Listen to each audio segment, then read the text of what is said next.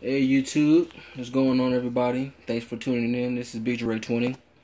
What you see before you is the Lanzar Opti 700x2. Very loud, very clean, but also very hot amplifier.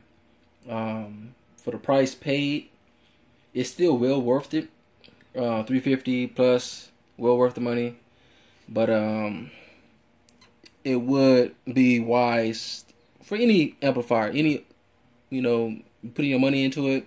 It's good to put fans inside, especially if they don't have them. Now I picked up some XSCORPION VD 8025 3-inch fans off of eBay. Just went ahead and installed it on the inside. I had the clearance. I made sure that the fan nor the screws and bolts that I pre-drilled to hold the fans onto the back plate was going to be interference to any components inside. I don't want to ground anything out. I don't want to try to help and also hurt the amplifier at the same time. So please be sure if you do install fans inside your amplifiers, make sure that you have the clearance. Now I ran of course the positives from both fans together and both negatives. I went ahead and ran to some 16 gauge speaker wire, heat shrink,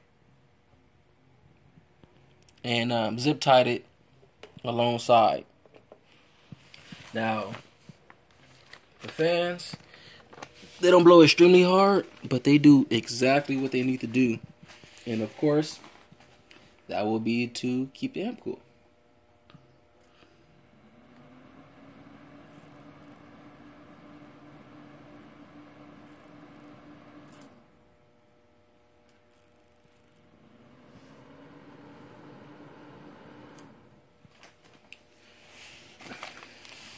Now, as you see, it didn't move the paper away.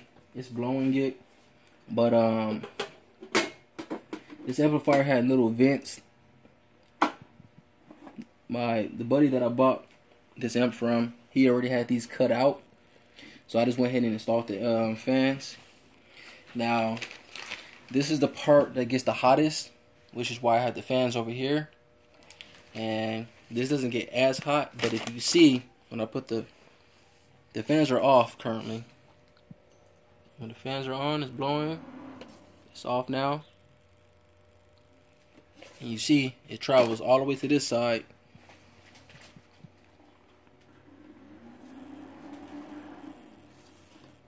Got the paper right there. As soon as the fans kick on.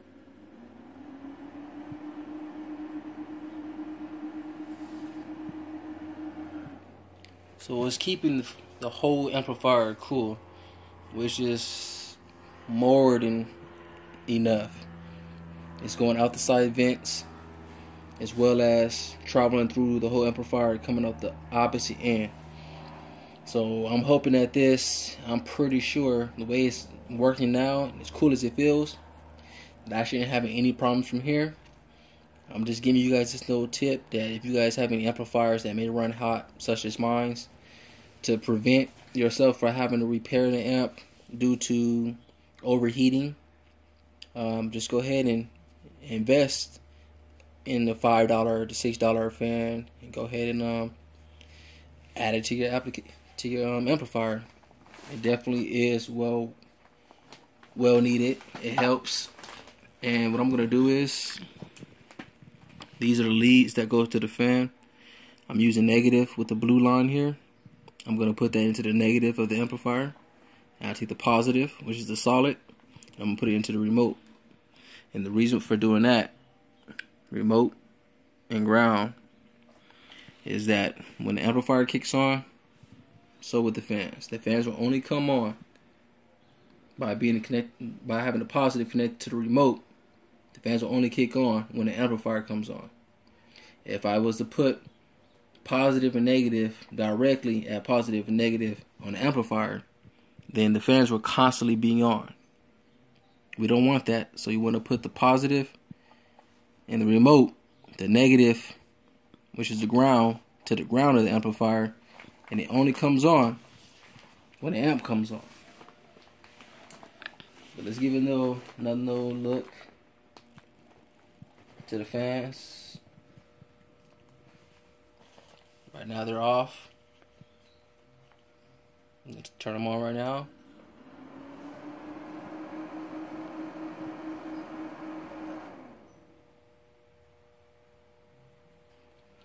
Fans are off. This is the opposite end. Fans are on. There you go. Thanks for watching. Thanks for tuning in. This is Big Ray 20. Stay tuned for more.